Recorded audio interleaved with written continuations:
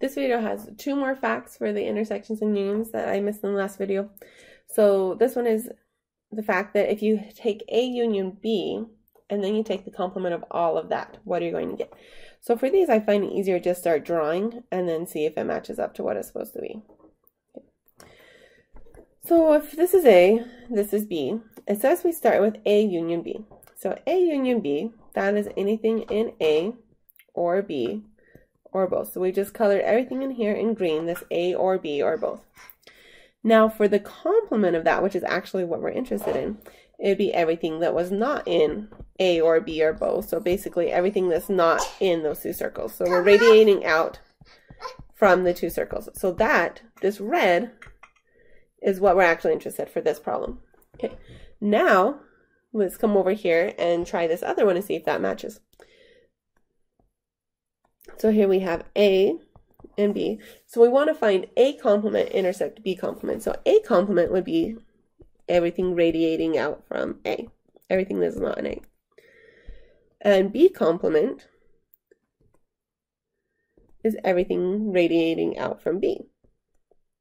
Oh, let's see, that's not quite right there. So everything outside of B. So that does include some A, just everything going out like a sun from B.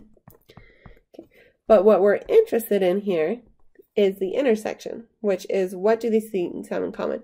Well, they don't have this main circle part of A in common because there's only green. They don't have B in common because there's only blue. What do they have in common? All of the stuff that's outside of A and outside of B.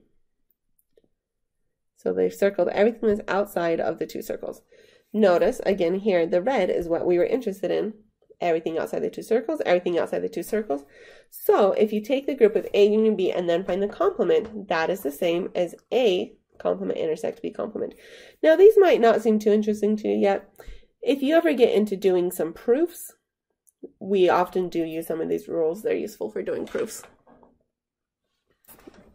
What I expect from you in this class is not that you can do all of the proofs, but that you can kind of understand the logic of this. So if I said draw something like this, you can kind of draw it out and understand that logic.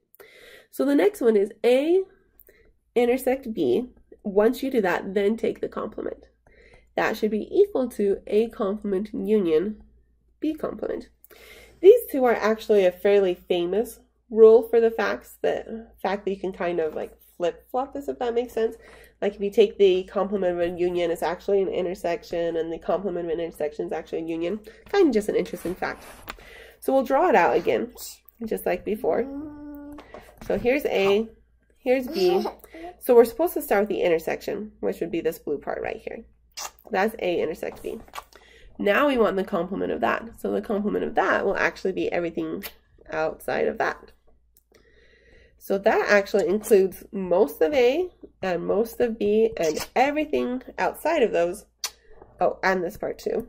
So most of A, most of B, everything outside of A or B, just not that one little part. So in this case, that green is our final thing. So we found the intersection and then found everything else.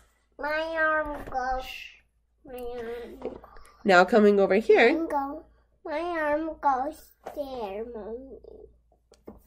We have, again, A and B. We're supposed to find A complement and B complement and then find the union.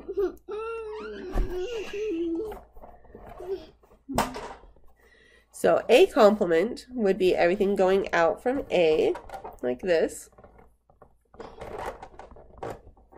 And B complement would be everything going out from B, again, just like the sun here.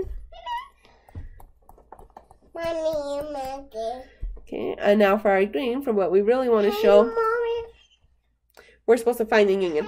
So that's anywhere where I have this teal or the yellow. So anything coming out from A would be included. Okay. Let's see, anything coming out from B would be included. And it looks like I've included everything except for that one little chunk.